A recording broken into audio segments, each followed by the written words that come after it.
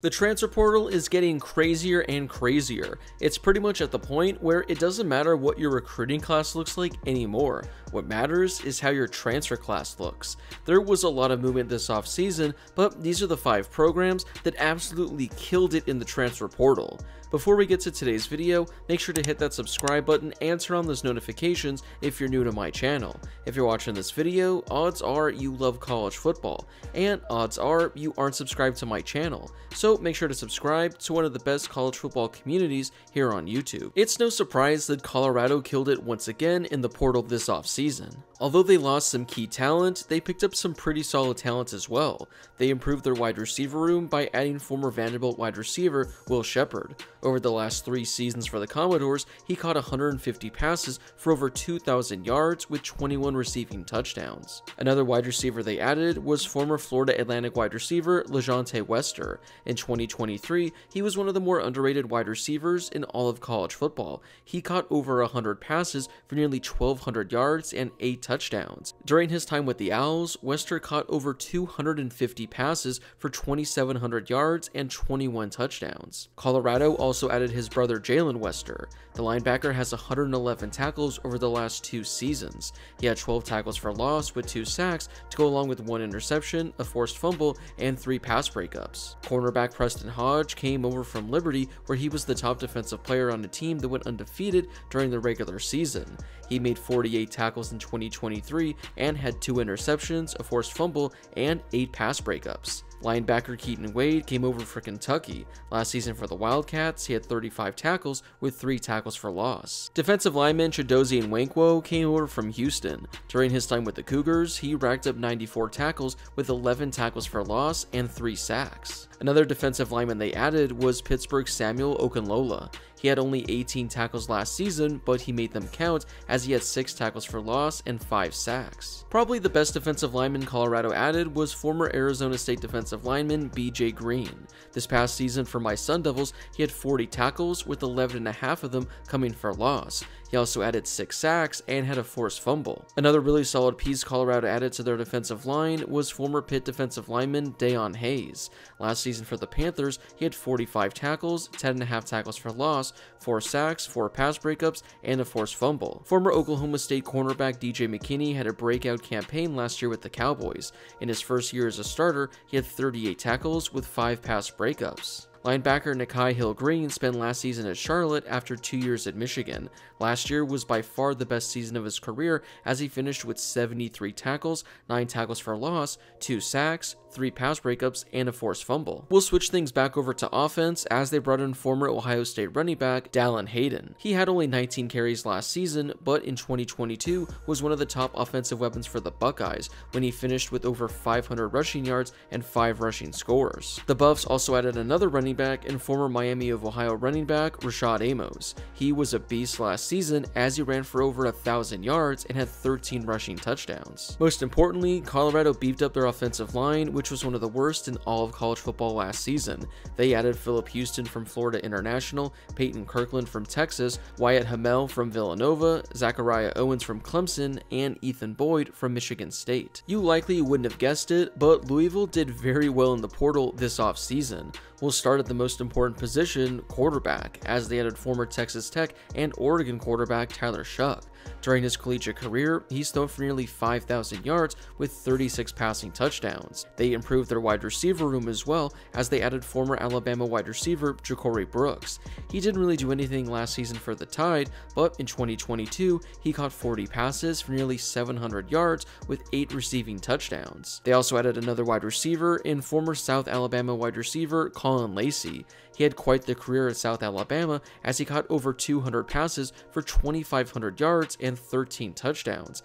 He's coming off the best season of his collegiate career as he finished with 91 catches for 1,300 yards and 7 touchdowns last year. Cornerback Corey Thornton transferred from UCF. During his time with the Golden Knights, he racked up 140 tackles, had 4 interceptions, and had 24 pass breakups. Just over the last 2 seasons alone, he has 16 pass breakups. Defensive lineman Jordan Gurad had 72 tackles, including 12.5 tackles for loss and 5 sacks during his last 2 seasons at Florida International. Louisville beefed up their running back room this offseason. Their biggest add was former Toledo running back Penny Boone. This past season for the Rockets, he ran for 1,400 yards and had 15 rushing touchdowns. His 7.2 yards per carry were the 5th best mark in all of college football last season. They also added former Miami running back Donald Chaney Jr. This past season for the Hurricanes, he ran for 500 yards and had 2 scores. Former Tennessee and Georgia Tech safety Wesley Walker has quite the experience. Over his 5 collegiate seasons, he's totaled nearly 200 tackles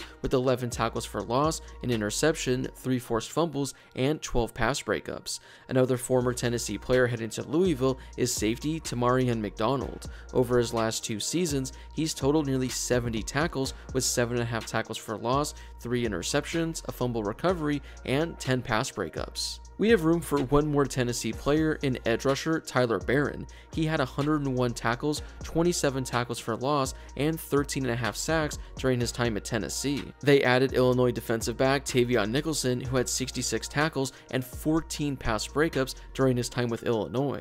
After spending 5 seasons in Middle Tennessee State, edge rusher Richard Kinley had 81 tackles, 14.5 tackles for loss, 6.5 sacks, and 5 pass breakups. Finally, they added South Florida edge rusher Tramel Logan. During his time with USF, he had 91 tackles with 15.5 tackles for loss and 9 pass breakups. The next team on our list is Ole Miss, who once again had a great offseason with the transfer portal. Linebacker Chris Paul Jr. comes over from Arkansas. Over the last 2 seasons, he accounted for 136 tackles, 15 tackles for loss, and 6 sacks. Staying on defense, former Indiana safety Luis Moore is coming off an incredible campaign. In 2023, he had 82 tackles with 3 interceptions, 3 forced fumbles, and a pass breakup. They also added another safety in former Tennessee and Oklahoma safety Key Lawrence. During his career, he has 150 tackles with 10 tackles for loss, 3 interceptions, 6 forced fumbles, and 13 pass breakups. One of the better defensive linemen in the portal was Princely Imamielen, who comes over from Florida. Over the last 2 seasons for the Gators, he had 78 tackles with 21 tackles for loss and 11.5 sacks. One more defensive lineman they added was from Texas A&M in Walter Nolan. He had 66 tackles over the last 2 seasons, including 11 tackles for loss and 5 sacks. Cornerback Yam Banks comes over from South Alabama after spending 4 seasons there. He totaled 150 tackles and had 16 tackles for loss. Banks also had 7 interceptions and 16 pass breakups. Cornerback Trey Amos was at Alabama for only 1 season after he spent 3 at Louisiana. Last year for the Tide, he had 5 pass breakups. Overall for his career, he has 71 tackles and 18 pass breakups. The final defensive player added was former Houston cornerback Isaiah Hamilton. Last season for the Cougars, he had 50 tackles, 4 interceptions, 4 pass breakups, and a forced fumble. Moving over to offense, we have wide receiver Juice Wells, who comes over from South Carolina. He didn't really see the field at all in 2023 as he had only 3 receptions, but in 2022, he was one of the best wide receivers in the entire SEC. He caught 68 passes for just under 1,000 yards and had 6 receiving touchdowns. After losing one of the best running backs in all of college football, Ole Miss had to add some talent to their running back room, and they did just that. They brought in former LSU and Notre Dame running back Logan Diggs.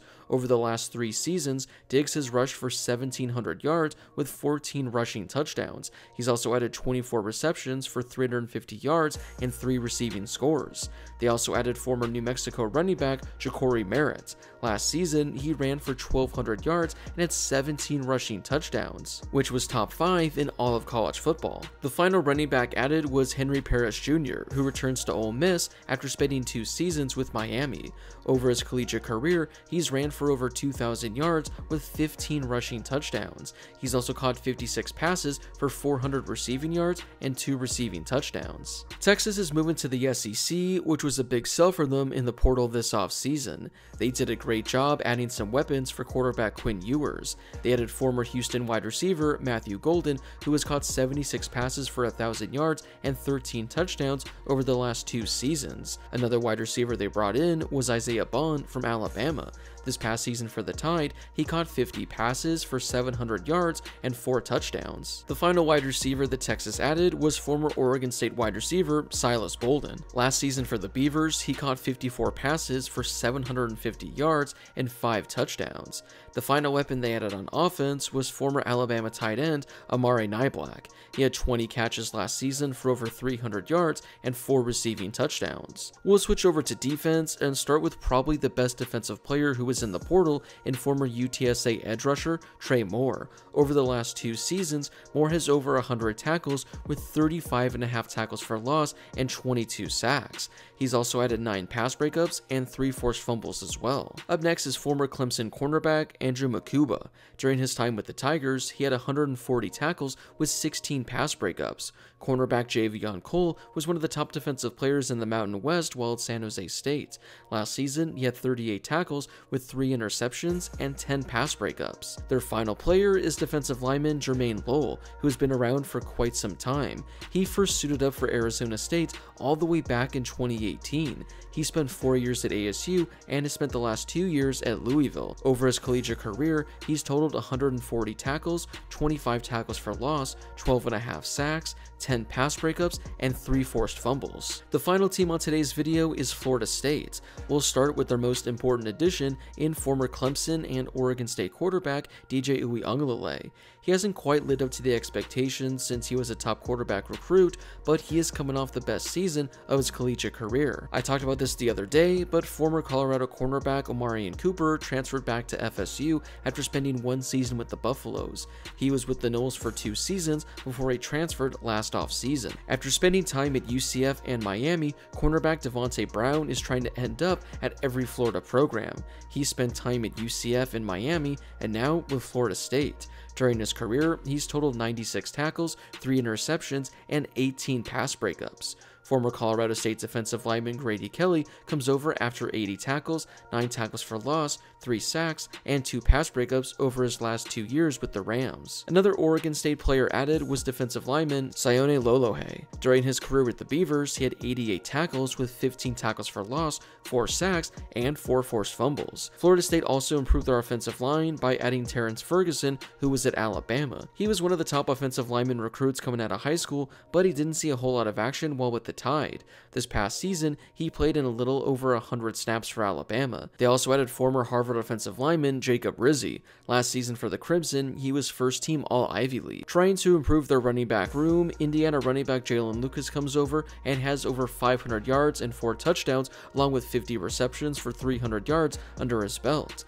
Another running back they added was former Alabama running back Roydell Williams. During his career with the Tide, he ran for nearly 1,200 yards and had 11 rushing touchdowns. Some other notable players added, though they really don't have much experience, are Georgia edge rusher Marvin Jones Jr., Alabama cornerback Earl Jones Jr., and LSU wide receiver Jaylen Brown. Well, that wraps it up for today's video. Which school do you think did the best in the transfer portal this offseason? Whoever it was, let me know in the comments down below.